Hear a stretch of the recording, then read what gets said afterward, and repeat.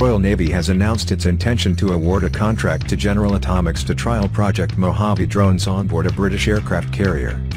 The contract, which has a non-qualifying single-source status, is worth up to £1,500,000, ex-VAT, and is projected to span a period of 7 months. Under the ambitious Project Mojave, General Atomics is set to undertake trials and experiments aimed at showcasing the threshold capabilities of a short takeoff and landing uncrewed air vehicle aircraft.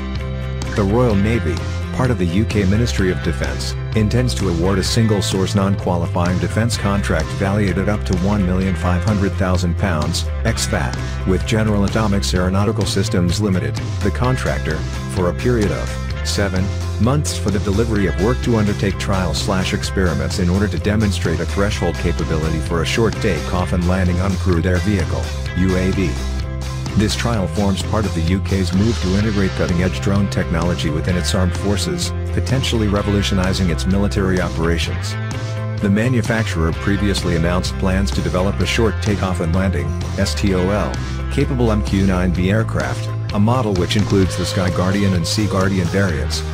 The STOL capability, initially tested on a modified Grey Eagle extended range platform in 2021, is now being developed on the MQ-9B.